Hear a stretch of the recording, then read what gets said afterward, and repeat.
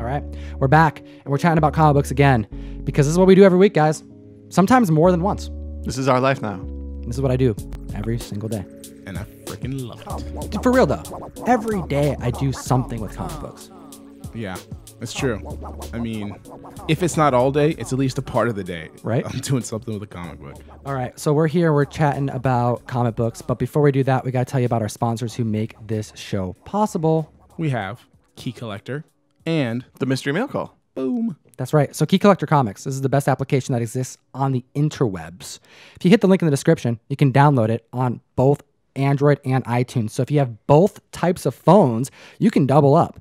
And what's cool is if you use the code TOM101, you get a free week subscription. Now, what's really dope about Key Collector is that it focuses on the key issues as well as comic books that actually have some value, and it drowns out the rest of like basically 95% of like the catalog of comic books that exists in the world, so that when you're out on the hunt, you can look at the ones that are actually worth your time. It's like your little comic book guru you got on your pocket or shoulder. That's right. And what about the mystery mail call, Ryan? That's our comic subscription service. It's awesome. It's also in the description below if you want to join the community. We package comic books every single month in a box with care and love and send them to you monthly. Now, in that box, you're going to find 4 to 7 comic books, and one of those books every month is an exclusive book. And this month's exclusive is courtesy of Scout Comics. If you go to scoutcomics.com and use the code TOM101, you actually get 10% off of your entire purchase. Thanks so much to James. Shout out. And this month, we're going to have a Gut Ghost #1 exclusive going out to every member in the September box. You got until the 15th of the month. It's only a few days left to reserve your box. Hit the description below and join the community. Let's get into the show. I'm pretty stoked today because we got Golden Age sitting on the table. Dude, that book's worth a few thousand. Oh, you shouldn't have told me that, man. I don't like knowing that. I'm sitting too close to something that's worth too much. We'll get into that. That makes me feel better. But Jeff, before we have a whole script here. We got news on comics. We're talking about like cameo versus full appearances. Donnie Cates is on the list as he always is. We got some really interesting stuff like what is underneath Things Rocks, right? The Thing from Fantastic Four. It's gonna be fun. It's gonna be fun stuff. Yeah, forgot about that one already. Yeah. But we gotta talk about Ron, our homie. Ron Murray. Shout out to you, Ronnie. So I went to Chicago for Chicago Wizard, and that was about a week and a half ago. And just as I get home, I get a message from my bud, Ron, saying at Craigslist, somebody is selling some vending machines. And I was like, looking at it, I was like, that is freaking dope. Like candy vending machines? Oh, no. A comic book vending machine that they used to have. So you could buy your comics from a vending machine. Like, imagine that. Like, and it kind of rolls out. And we're not talking like Transformers roll out. No, you mean like Ludacris roll out. Like Ludacris, because it was 12 cents on one of the machines. And you guys have to see the pictures on it, but they just kind of flop in there and they kind of flop out. I thought you meant like you go up to the machine, you push like F7, and then your comic just like kapunk, just like falls down. Yeah, just you're screwed already. Like instant fine comics. Yep. And I got to tell you, if I was there, I would have bought those. I mean, there was enough people driving back to this coast that I definitely would have just been like, how do you not want a comic vending machine? Either just to display or just to put in 12 cents just to see it flop out. I actually went to Comics Place in Bellingham, gorgeous shop, and they have one of those Zippo like stands. It's like a rotating stand on the inside. It's like got a little motor that spins it in circles. They took off the Zippo and put Key Comics, and they have comics in there on rotation, like just nice books. Oh, I saw you post a video of that. Yeah, it's pretty That was cool. cool. Something else that's cool is the community's response to last week's podcast. Oh boy, yeah. I know, Ryan, you were a little nervous talking about this subject. Yeah, I am. I'm not really qualified necessarily to talk about it, but it's a topic. It is. We're going back to it, man. It's been a topic like the whole damn week. Well, we had some conversations here, and we're also sitting at the table with someone who is, say is like pretty heavily invested in Hulk 181s. Oh, yeah. How many you got right now? If you want to share. 23 now, Yeah. Okay. I thought you were going to say like 3, 4. No. This guy don't mess around. No, he doesn't. So we're talking about Hulk 180, 181. And one of the things that was brought up in the community discussion is that, because we talked about it last week, that Hulk 180 was credited in one of the House of X previews as the first appearance of Wolverine. Not cameo, first appearance. And in the comment section, a number of our members said, Well, Marvel's always said that. They've always said Hulk 180 is the first appearance, right? Well, guess what? Key Collector's posting today a full shot of Marvel, a preview in a comic book saying that no, they said 180 is a cameo and 181 is the first appearance. So guess what? Not even Marvel has it right. They don't even know what's going on. Yeah, this is tough because, I mean, we see this with a lot of books, okay? And we start getting to that realm of prototypes, cameos, first appearances. And it's like, I think it throws off a lot of people is because of the lingo that we're using. And there's a lot of examples that we all get kind of confused on. And I don't know, some clarification just needs to be had. So some people think, well, let's just look to the writers and artists, like the people who actually create this stuff.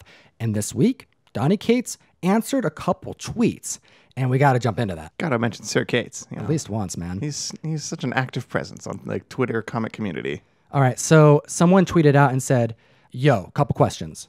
First thing is CGC considers that Dylan's first appearance is issue number 9 as the full appearance, but issue 7's listed as a cameo. What do you think of that? Donny Cates' response? Dumb. He says that's dumb. Yeah. This is somebody who disagrees with the CGC, and he created the damn character. So then there's another tweet, because like right off the gate, you're like, okay, so he's considering a cameo. So, I mean, there's only like 5 panels in that issue. It's technically not even his first full appearance because it's kind of a flashback. So Donnie continues this conversation by answering another tweet because they say, what about null? And they also ask him just to clarify, it's not Canal, right? And he says, no, right. It's a null. Canal, it's not. He says, well, null. Well, of course, his first appearance is Venom issue 3. That's a problem. Yeah, it goes a little back further than that. I thought it was in Thor, in the Thor run, Jason Aaron. That's right. You know, they've crossed over these runs in Thor, God of Thunder, issue number 6. You have the first appearance of Null, and you also have all over the internet on Marvel's database and everything saying that that is his first appearance, even if he's uncredited. So even Sir Cates is inconsistent with his cameo versus first full. Let's keep this conversation going because it gets even muddier.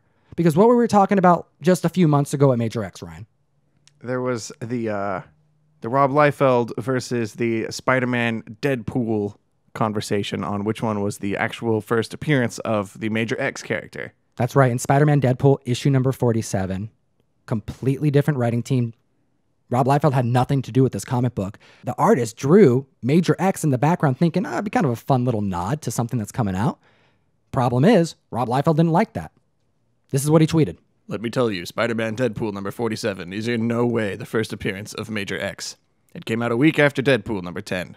I'm giving it notice by mentioning it here, but I will never, ever sign a single copy. Deadpool number 10 came out a week before, as I anticipated a clown move like this. A clown move. Holy smokes. Okay, so basically Rob's throwing some shots here because he put it's essentially a web exclusive. He sold this on his site, and it's a variant to Deadpool, issue number 10, and there's 2 different covers to it. And he's saying, well, the cover appearance is the first appearance. Yeah, this never hit the newsstand. I mean, this is something sold on his site that he's trying to just maximize as much money as possible, okay? And so it's a cover appearance, yet the one came out on the newsstand gets the credit for being the first appearance, and he's pissed about that. I mean, I get it. Like, this just, like you said, just muddies it up because we already got prototypes and cameos and first appearances, and now we have, like, first appearances that never hit the public newsstand. It's all problematic. Everyone in the comment section last week had something different to say. Like, there was very little consensus, except for the fact that Hulk 181 is a clear choice for a lot of people as that pick for the first full appearance. Even technically, 180 has a full appearance of the character. I mean, you have word bubbles. You have the name written there. But let's see if we can maybe clean this up because I want to share our opinion because I think the answer to this may lie in these 2 books. So being one of the most recognized books and one that we can all kind of relate to and really put on a pedestal maybe should be the benchmark because I really think it hits on all levels and can kind of expose maybe some confusion, which I think really lies in some of this terminology. So when we have something, let's say prototype, that's going to be like the development of the character. You know, they're still trying to form a character, see how it plays out. And then we have cameo, which is kind of the introduction in a way of a character. are just bringing him to light or the universe in a way. Kind of like ramping up for that next issue, because that's how comic books are written. It's like a tease in my mind, like a teaser trailer, like getting you kind of psyched up for the potential, the possibility of this character kind of growing later on. And we usually see that like at the end of a story on the page, like, oh, look what's coming next. Happens all the time. Happens all the time. Like every issue of every comic ever ends with a cliffhanger. And I think the biggest thing that throws people is the term first appearance. Yeah, I think we need to throw that out. It's useless. Yeah, I mean, that appearance just throws you, because you're assuming first appearance is you're seeing something for the very first time. And really what we're seeing trend-wise for the collectible market and value is more of the character's first appearance in a continuity of story. Full appearance. Full. Not just seeing him for the first time, but actually integrated into the book. Now, this crosses generations of comics, too. This has been a problem since the Golden Age, has it not? I mean, we've had issues with this in the Golden Age, Silver Age, and there's lots of examples. I mean, one of the main examples I want to bring up is kind of more late or early Silver, really, is Sergeant Rock. I mean, that guy, okay, so he has a prototype, GI Combat 68, where he's called The Rock. All right, he's brought into existence for the first time.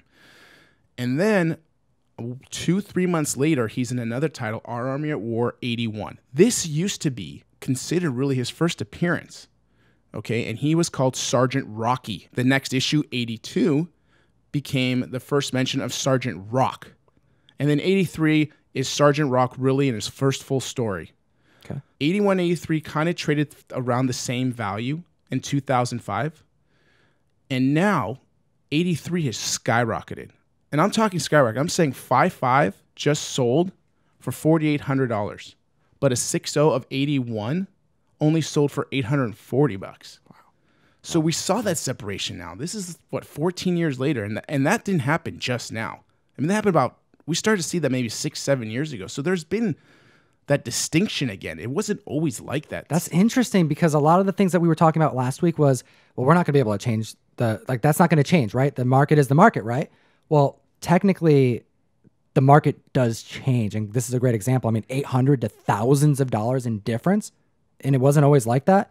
So it definitely lays claims to this being true. So considering this Hulk 180, 181 benchmark, it's my opinion that we're not changing that one. That's done. All right. It's going to be an uphill battle. So if that's the benchmark, we need to compare other appearances to that cameo versus full appearance. And that definitely makes me feel differently about some major keys that are likely in members' collections. Venom. I'm thinking Venom, like 300. Spider-Man, Ooh. 299, like 300. It's kind of the same thing. Like he shows up in the last part of the book, the last page. You get a little tease of him. You get the full body appearance of the character at the end. It says Venom at the bottom. More than one panel. Yeah, and then again in the following issue, there is more. The whole storyline is revolving around that character. He's got more of an appearance in the whole issue. So the difference between cameo, full appearance, first full appearance, it can get confusing for people. Well, and he's not even on the cover of 300. That's a really good point. I mean, I knew that, but in this context, thinking about it like that, technically with Hulk 180, 181 as the benchmark, and if I'm going to stand by what I said, in this moment, I don't think 300 is the first full appearance of Venom. He has a full page spread in 299. 299 is the first full appearance of Venom. Let me know what you think about this in the comment section below, Comic Fan. I totally agree with what you're saying here, because if we're going to set Hulk 180 as that benchmark, where we have Wolverine, last panel in the book, you have his name, and that's still considered the cameo, but in 299, you're going to have an entire page with the character's name, Venom, and in a few panels on the page prior, how do you not call that the first appearance? Jeff, this book is freaking awesome. Tell us about Venus, issue number 19. So this book, Venus 19, is the last issue in the run. It was 1 through 19. All right. It's a fantastic series, and it morphed. It started off with kind of this humor, romance type of feel. Different covers completely than this. This is extreme horror. The last Doesn't look like a romance comic to me. The last 3 covers are horror. This is Bill Everett, isn't it? Yeah, that's Bill Everett. He did issues 13 through 19. But like I mentioned, the other ones started off kind of romance humor, eventually into a little bit of sci-fi, and then it just completely jumped to that. And this is one of the most sought after horror covers, especially from the Atomic Age. Yeah, I love the Atomic Age. That's when stuff really started to pop. Yeah, I'm a huge fan. I love the romance in there. I love the horror stuff that we're seeing here. Some great sci-fi. This was done by Atlas Marvel at the time, and definitely one of the more classic covers. And for this story in here, and we really should jump into it, this isn't exactly how it happens. That's on the cover. It isn't actually what plays out in the story. Yeah, like a lot of times they try to captivate you off the bookshelf or comic stand to get these things, right? But some of it's true. The blonde-haired gal Venus is in the story. That part's true. Yeah. The skull-faced figure, he's in the story. And it kind of starts off with a seance. And this witch doctor wizard guy brings back to life this gentleman's long-lost love from a wartime. That's right. And when she comes back as the skeleton maiden, he approaches her and rips off his own face, showing that he's a skeleton as well. And they embrace in a kiss. Story ends. You know, because they're trying to bring back his long lost love. And all of a sudden this like dead skeleton arises and you're thinking, oh no, this isn't going to be good. Like this isn't what this guy wants. Oh, Bruce Willis style. He's a skeleton too, the whole time. He was dead the whole time. I want to read this, but I don't want to open it. So I'll just have, that's going to have to do it for me. You guys' little summary. He removes the mask of a life from his face. Looks like a Pez dispenser. Kind of does. Just back up like that. Skeletons need love too. Now, if you enjoy Golden Age topics, you got to hit the ComicTom101 blog because this guy is dropping some dope articles. Yeah, I just dropped my first article, which is the first masked hero in American comics. So definitely check that out. I'm actually going to write an article on the Venus series as well. So check that out. That'll be out probably around the time this thing drops, Sunday. All right, let's talk about hot keys. This is a category on the Key Collector app. Keys that are trending up in demand. This is like what's going on right now. These are the books that are on people's spec radar and keys that are going up in value. And we got to talk about Batwing issue number 19. Speculating. I thought that was bad. No, I speculating. don't really like speculators. Oh, we're going to get to this conversation. Oh, like we're going to get okay. to speculators in a little bit, Gotcha. but stay tuned and hit the subscribe button if you haven't done it already. We talk a lot about comic books. We want you here for the ride. What's going on with Luke Fox? Batwing 19 is in the hot keys section right now. It's the first appearance of Luke Fox, who becomes the second Batwing in issue 20 of this run. So right after issue 19. What's the spec on this? People are thinking that he might become Batman pretty soon here in the current Batman series. They may take over as the role. Interesting stuff. In the Batwoman series or the Batman series? In the Batman comic series, but they're also talking about he's definitely going to be in the show too, in the Batwoman TV show. Yeah, I saw that trailer. It looks interesting. I'm not a big CW fan, but I'm excited to see something happen on television, especially with Gotham ending. Yeah, that show never appealed to me anyway. But I'm a little more tolerant of the CW shows than you were, I think. So the Batwoman could be cool. Sounds like it's filling in a cool chapter, a cool corner of that universe that hasn't really been touched on yet. One of the things that I really enjoy, regardless of like who the main character is the other characters that they incorporate into the show.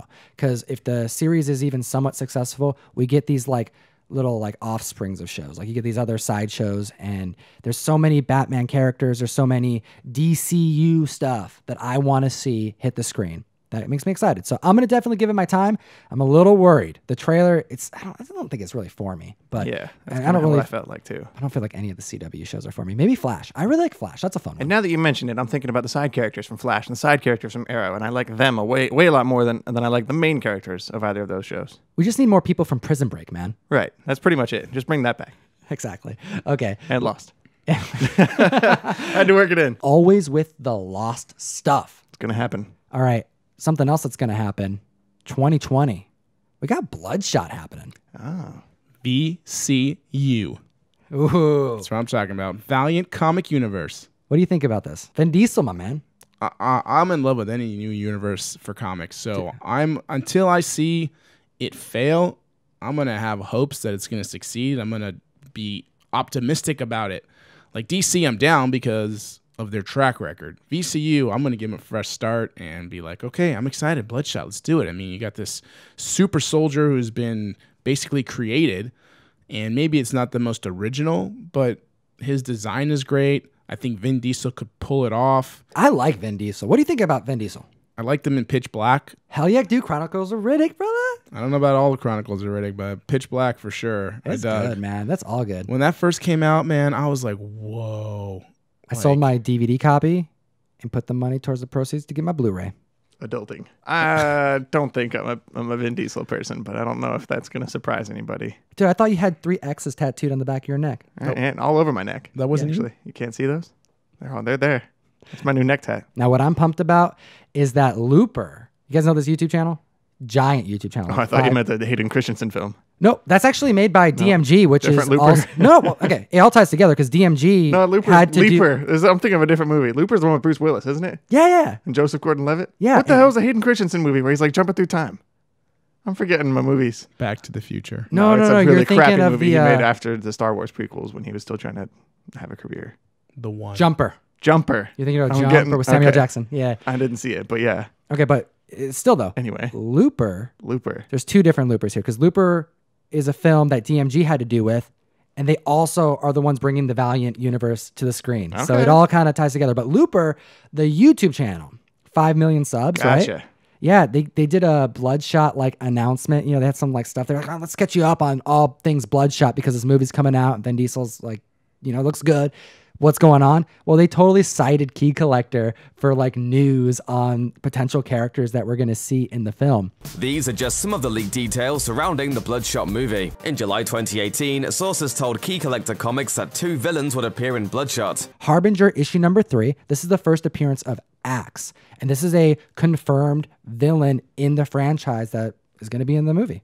Yeah, he plays a really key role in the comics, and I don't know if I can spoil it or not.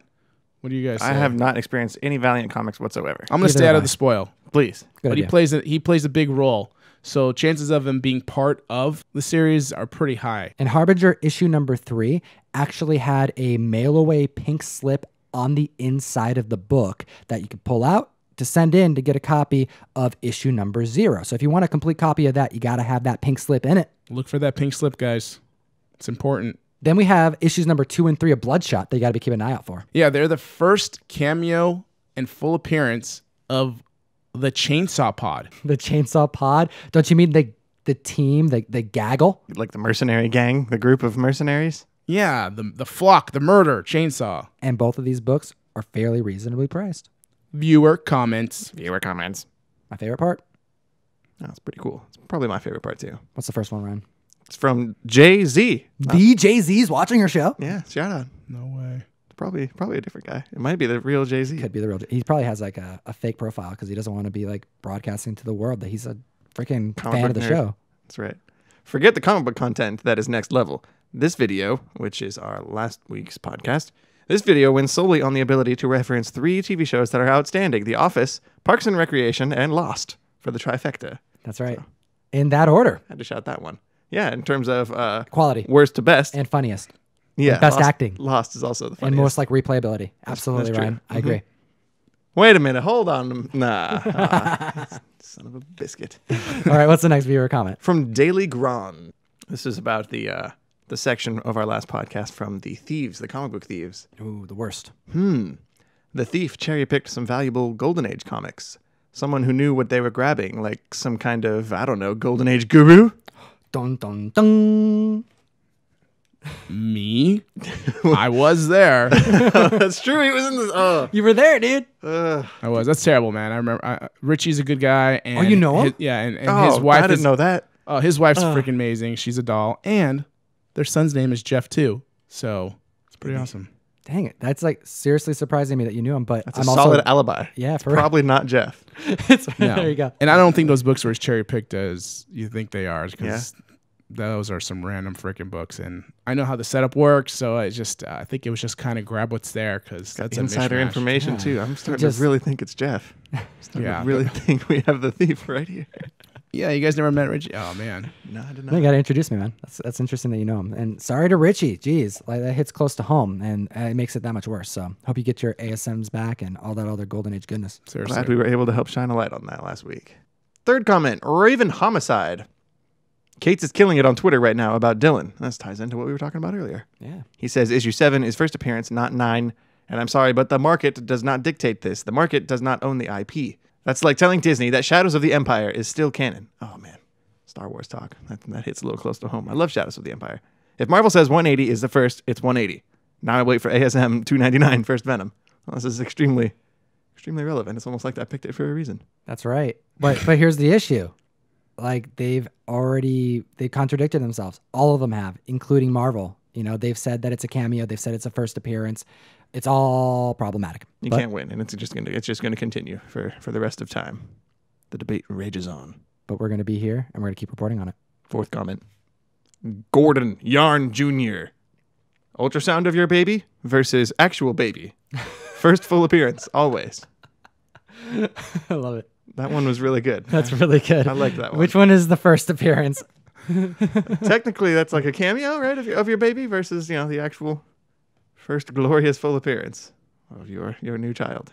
All right. I don't know. You're the dad at this table, Jeff. What do you think? Oh, it was real the second I saw a photo. Yeah. See? Oh my God! Look at this. Just so you know, it got really real the second you saw a photo. Oh my gosh! I got chills just now. Just letting you know. Oh man! But not as real it was when that baby came out. The debate rages on. No drive was more stressful for me than the drive home from the hospital with the baby for the first time. Oh my goodness! Oh my gosh! It seemed like everybody, it seemed like everybody was going 1,000,000 miles per hour. Slow down! 1,000,000 miles per hour.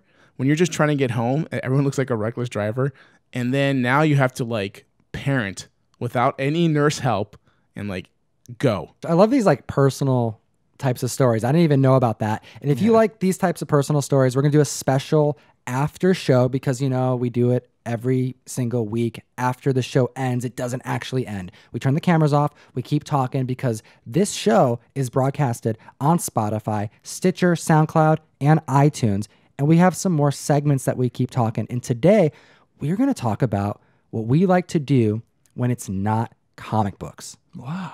Other things that we enjoy. So if you want to hear that portion, head over to the audio portion, check it out. We're going to be talking about ourselves. We hope you enjoy it. Just like you're going to find out right now about how much I enjoy this next fast food restaurant. Glorious segue. That's right. We had something amazing happen. Jeff had a link to an article. It was about Venom. It was about more Donny Cates stuff. He even said in parentheses, I don't know if I want to talk about Donny Cates anymore. Again. So like you maybe want to throw this out. But I'm like, all right, I'm going to check it out. So I clicked on it and it was the wrong link. And I am so happy it was the wrong link because Tony Stark is no more. All right. He's gone in the MCU, but there is hope. We have a new Iron Man. And that Iron Man showed himself to the world this week. It was the one and only Iron Taco. This cosplayer, Nerd Alert cosplay, he did it. He made the best cosplay that I've ever seen. Makes me hungry. Okay, this is what he said. I am Iron Taco. After finally assembling all of the infinity... can't even say all the infinity sauces to complete my Belgrande Gauntlet Supreme, I can finally help the McVengers cure the world from bland, boring food. And if you can't see this because you're listening to this, it's a complete iron costume suit and this infinity gauntlet of condiments on his hand. He's got the sauces for gems, man. Sauces for gems. The different sauces. The fire sauce and the mild sauce. And there's just the name of it. The Gauntlet Supreme. The Grande Gauntlet Supreme made me crack up. This is the best, that's man. Perfect Taco Bell. That's exactly how they name everything there. Taco Bell. You found your new mascot. This is top tier fast food for me, guys. This is, I put Taco Bell on a pedestal. It's, to me, this isn't really fast food. Like it's fast, but it's like you got like McDonald's and all that, but then you have tacos, and that's not. I feel guilty for how high Taco Bell ranks in my personal preference of fast food locations. Cheesy, gordita, crunch. Game, set, match. Like that's it. Case Dude. closed. I haven't had Taco Bell in a long time, but when I did, I was a 7-layer burrito kind of guy. I don't even know if they We still should have get that. Taco Bell as a sponsor next. Yeah, fourth meal, guys. Can we arrange that? Use code Tom101 Yeah, to get a free burrito. And you know who else loves Taco Time? Who? Sylvester Stallone. And Taco Wesley Time or Taco Bell? Because There's a difference. there's a big There difference. is a on big that. difference. I eat a lot more Taco Time than Taco Bell. I'm sorry. You're all freaking. Can I stay on the show? Yeah, the Golden Age Brewer likes Taco Time. Who would have thought? Sorry about Big that. spender. He's like, I need $15 tacos. They're good though. They're actually really good. But Sylvester Stallone and Wesley Snipes and They like Taco Time or Taco Bell? Taco Bell. Okay. Did you guys never see Demolition Man? That was the only fast food chain that survived in the future. Was Taco Bell. That's right. They would. I totally forgot. And they would, because that meat doesn't go old. Yeah. Probably because it's so authentic. That 7-Eleven freaking cheese never goes old either. Let's move on, because I have something here that's kind of it gives me the heebie-jeebies, to be honest. Like this, it's a little unsettling. I don't really know why, because this is a character I really enjoy. We did a giveaway last week, and we're going to announce the giveaways this week here pretty soon, but we're talking about the Thing. What's under the Thing's rocks? Like when they redid the Fantastic Four movie franchise, like that one terrible movie that we want to all forget, they changed the canon a little bit and say that no, his rock formation is like internal organs are even rocks. Like they just made him all rock. But that's not how he is in the MCU. And this conversation is being brought up today because of Fantastic Four issue number 13. Is that the one where the Hulk fights the Thing? That's right, Dan Slott. Yeah, from that new run. Yeah, Thing and Immortal Hulk go head to head. We actually find out who is stronger in this battle. And we'll reveal that in a second. But in the trading of blows that they take, the Hulk smashes the Thing's face and breaks the rocks through. And we see what's underneath. I just thought the rocks were his skin. Right? I didn't think there was anything underneath. I mean, like organs, I guess. Somewhere in there's got to be organs. Yeah, it's interesting. You look at it, God, and it's pink, fleshy, sore, it looks like. It's so hard to look at. This man is a monster. Yeah, so, I mean, it humanizes him because he's no longer just rock. You actually get to see flesh, but it's hard to see our hero like that. And he's fighting on his wedding day for his love. So that just makes it all that more vulnerable and important. Yeah, the Thing, he has like 1 week a year where he reverts back. So during this fight, he's literally got a watch that's counting down until he reverts back. So he's got to fight the Hulk, who is being controlled by the Puppet Master. They go head to head. The Thing gets most of his face like just blown off. And this actually has happened before in comic books, but not by the Hulk, by another character that Ryan absolutely adores. Wolverine? Yeah. Is it Wolverine? It's Wolverine. Oh, That's right. I was kidding, but I guess it is Wolverine. Yeah, we have 2 issues of Fantastic Four to talk about. And it's kind of funny because this is misnumbered on a lot of sites when referencing this little story arc of when the Thing first gets his innards revealed. So we all know Wolverine's got adamantium claws, and he literally slices through Thing's face in Fantastic Four 374. That's right. But it's left at that cliffhanger. Yeah, he's like cowering. He's like, my face hurts, because Wolverine's got an anger problem, just kind of probably thinking like he's not going to hurt him. We don't see till 375 the damage that was caused. And we see it big time. It's like half a page splash of this hamburger face. Literally looks like ground beef hanging off the side of the Thing's face. It's rough, man. It gives me the willies. This dude looks like a turtle, like a Teenage Mutant Ninja Turtle, like a mutant underneath that rock. Yeah, it's like Krang is coming out of his face in some fashion, to the point where he actually has to put on a metal mask through the issue. And I don't know if that's just to ease the readers or for his own protection. Yeah, it's pretty gut-wrenching because you see just like, he's always dealing with this stuff. Like he's a monster. It's so bad. But then it's like, no, it's actually worse under the rock. The rock is almost like, it's almost a nice thing that he has the stone to cover the mutant aspect of what's underneath. Now, he fights the Hulk, and the rocks don't just leave his face in this fight. The Thing does a full knockout punch. Like just lays the Hulk out. He knocks the Hulk out. He wins the fight. The Thing can take out the Hulk, but not without taking a lot of the pain himself. Yeah, I mean, he made contact with the Hulk so viciously and ferociously, and literally at the last second before he's going to revert to just a full-fledged human, that all the rocks on his arm just evaporated and fell off. And we have, again, this pinky, fleshy limb. Pinky fleshy limb. That's what's underneath the Thing's rocks. And knocks out the Hulk. Yeah. How cool is that though? I mean, the Hulk is crazy strong, and he's even stronger now than he was written before. But still, in today's modern writing, the Thing has enough power to take him out. And look, let's be real. It's Immortal Hulk. He's shown right now to be so incredibly powerful. But because he's being controlled by the Puppet Master, he is a little bit more vulnerable. Sure. So it isn't the true full Hulk. So those of you who are going to be out there like, oh, how do you take out Immortal Hulk? He was a little bit manipulated, so not at full strength. Maybe we'll see more fights in the future. I think Hulk should crush Thing every time, personally. Yeah. I didn't realize that it was Puppet Master who's behind all this too, because that happens to be the father of the Thing's wife. So that brings a little bit of a weird kind of family drama into this. Should be fun. I'm excited to actually read that since I've been actually collecting that run. I just have not been reading it. Getting to it later. Throwing punches, fighting, arguments. Let's talk about another touchy subject. Speculation. Don't say that. Speculators. You have to bleep that word out of your mouth. Right? That's right. It makes me so mad. So angry. Okay, this is an issue. Like, no pun, but this is a problem. This is a severe problem in the comic book community, in comic book selling, collecting, and investing. Yeah, speculators are going to bring the whole market down. Right? This Just is the like 90s all over again. Exactly. That's what I thought.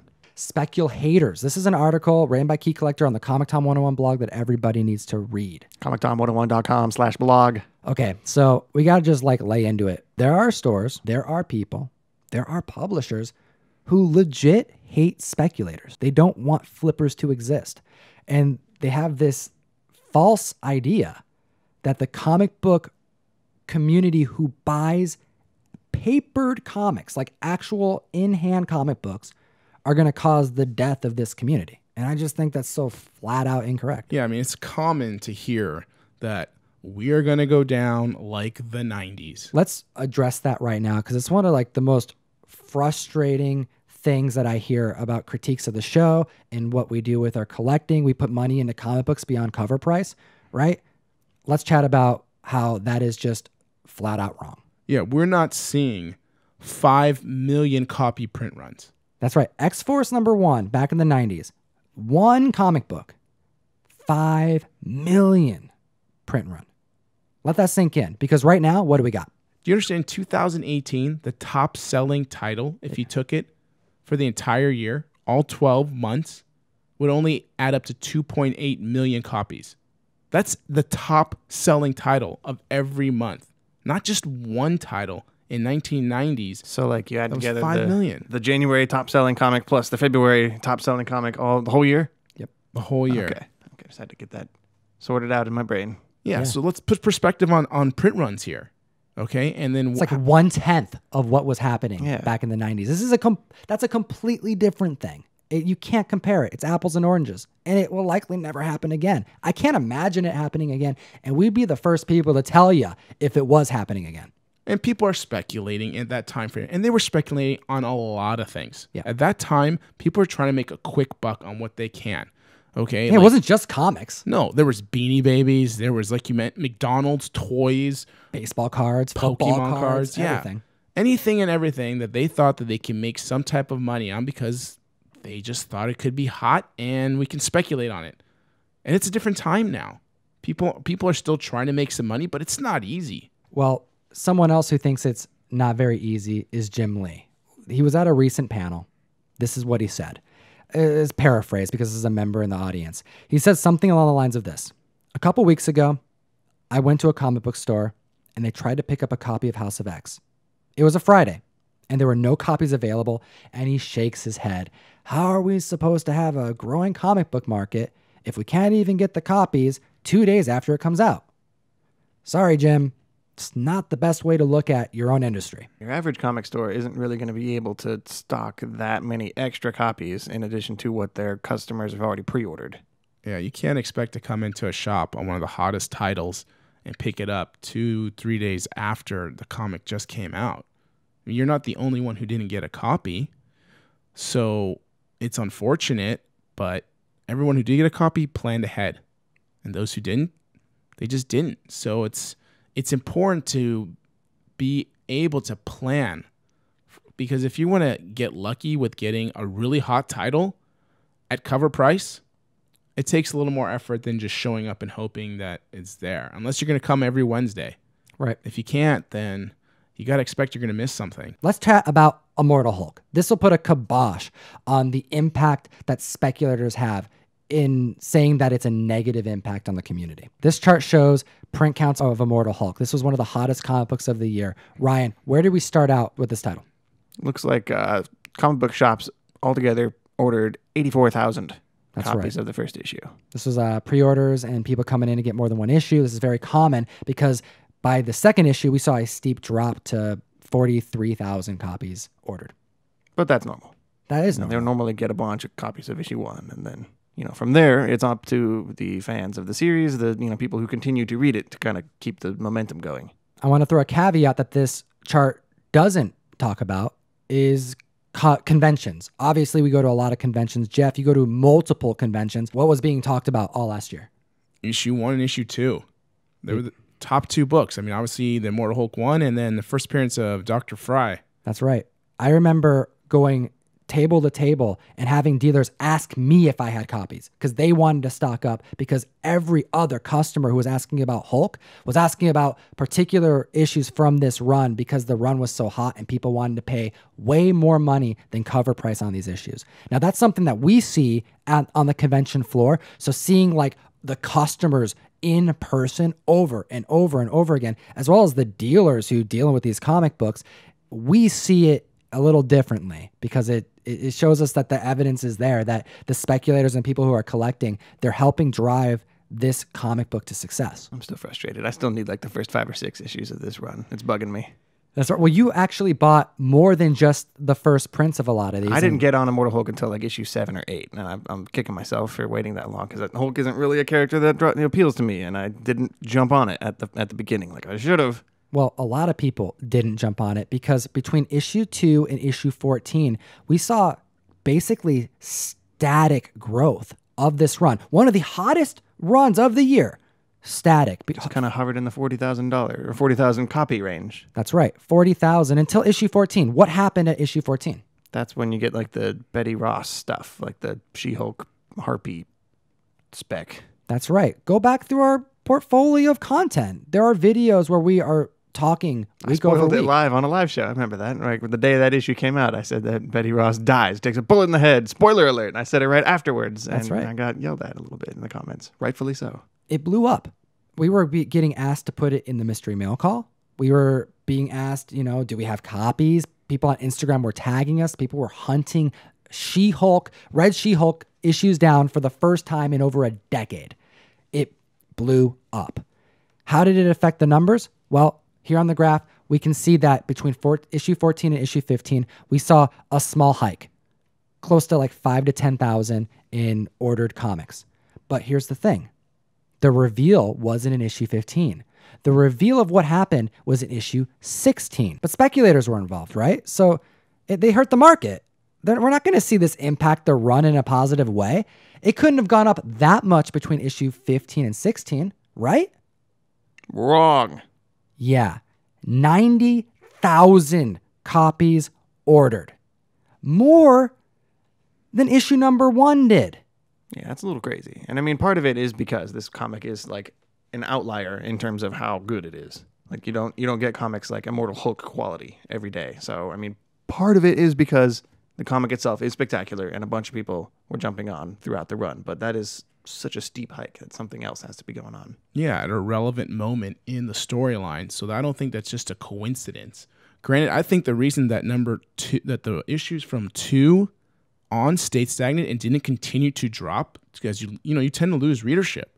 That's true. Right? 2, 3, 4, it drops. I mean, that stayed, like you said, static. Right. I mean, that's a big feat, I think, in comics these days. And to keep that much readership to the point where they were interested in knowing what's going to happen at 15 and 16 to dive all in like that, I mean, that says a lot about the story. Now, we don't have numbers for anything past 21 just yet because those haven't been released yet.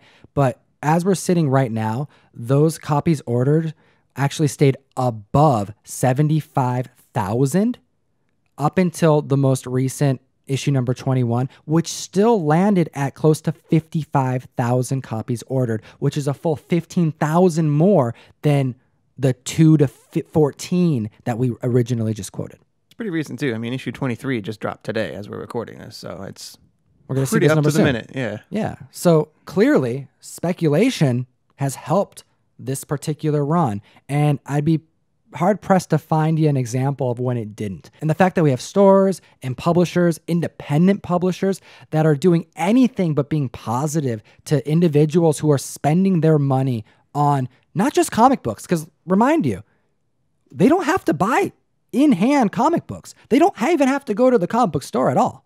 They can go digital, right? I mean, if it's really all about reading, why not just put the issues online and have your comics sell, right? Because if your comic book could do so well, if you really want people to just read your comic, they should just go online and read it, right? I mean, look, I say put out your book, have it published. I mean, you never know what's going to be a hit. And if it hits, great. Don't be upset at who bought your book. I would be more proud that people are specking on a book because they're specking because I'm assuming, A, the art's good, or the story's great, or something is there. All right. And then if you want to make adjustments on your next issue, great. If you're upset that it's not hitting a wider base of people who can enjoy your book and you're not going to grow that base, then put it up on your website. If you want to expose your issue so people can get it for free because that's what you want to do, then great, more power to you. But don't complain.